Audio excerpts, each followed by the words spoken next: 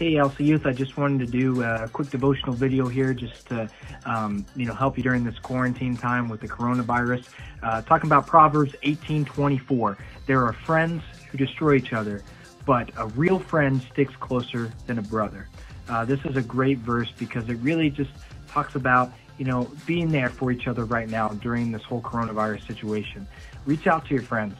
Talk to them, Zoom them, FaceTime them, whatever you need to do to be able to talk to them virtually. It's so important right now just to be encouraging to one another, see how each other are feeling, just to be able to talk to each other. I know I've done this a lot to my family and my friends both. It's helped me, and I know it's helped them. It's such an important time right now just to press into one another and then also press into God. Hope everybody's staying safe. Just be safe out there, and God bless.